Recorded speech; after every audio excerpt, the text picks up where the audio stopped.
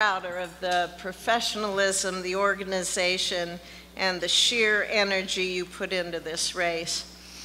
No one could have worked harder or done a better job than you.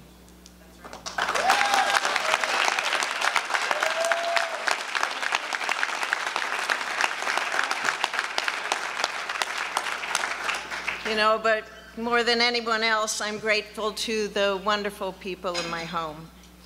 So to my fellow Nebraskans, I am grateful for your trust, and I'm humbled by your faith in me.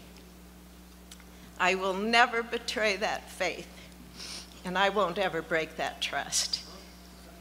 My first 12 years in office, we have accomplished so much together. We made America safer, and we made Nebraska an even better place to live, to raise a family, and to work. But tonight's about the future, and the task before us is great, because in my lifetime, America's future has never felt less certain. At home, high prices hurt everyone, and it hurts every family's chance to live to their full potential. And an open border that threatens our right to live in peace. Abroad, new dangers threaten the entire world that American leadership, commerce, and power built over the last 100 years. It's not the America or the world that I want for my children and grandchildren to grow up in. But we can and we will change the direction of this country.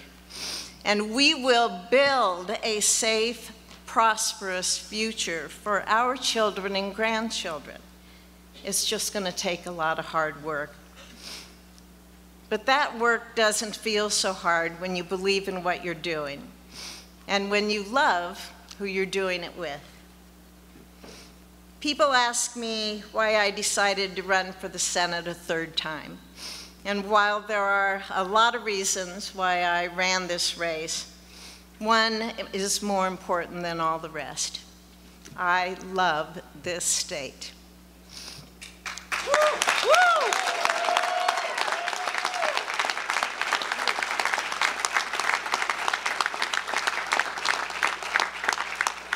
I love the state of Nebraska, and I love this country.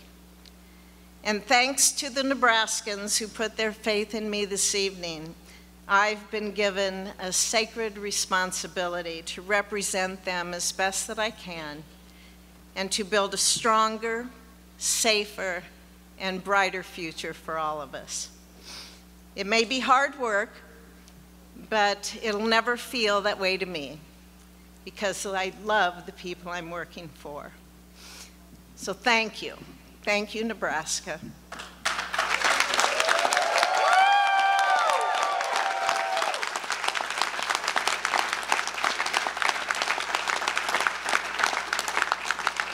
Thank you all for the hard work you put in, even you, Nick. May God bless you all. May God bless this great state. And may God bless the United States of America.